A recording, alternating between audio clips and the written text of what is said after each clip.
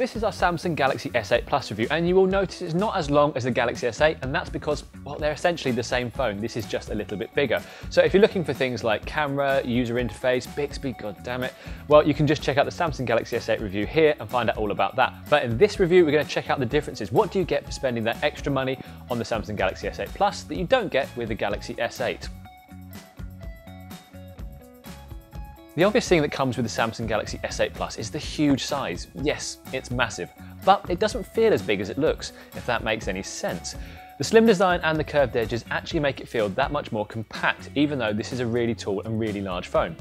In fact, I didn't even notice the added size, with the fact that the screen is taller making it less cumbersome in the pocket. I mean, compare that to the iPhone 7 Plus with a much smaller screen, and the difference in what you're getting feels massive.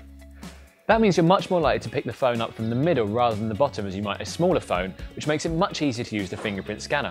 On the S8, I completely stopped using the iris and facial recognition as the fingerprint read on the back was that much more accurate, but holding it didn't make touching the right place easy. On the Plus, picking it up differently, the hand falls in a much more natural place. The screen is also so fitted in here that it's almost untrue. Sure, that was the same with the S8 and the pixel count isn't any higher, but on the Plus it just looks so much more immersive and impressive.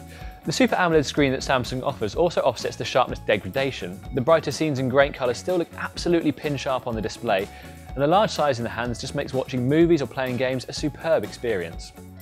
The Galaxy S8 had good enough battery life. It wasn't amazing, but it wasn't terrible. But with the S8 Plus, this thing will just go and go and go. I'm talking easily most of the way through the day until hitting 50%, and loads left by the time night rolls around. And that's from a power pack that's only 3500 mAh, which isn't the biggest we've seen. As you've seen in previous videos, this thing was the best performing flagship we've ever had in our battery test, and that certainly comes through every day. If I was going to buy a phone right now, it would be the Samsung Galaxy S8 Plus, if I had the money, of course.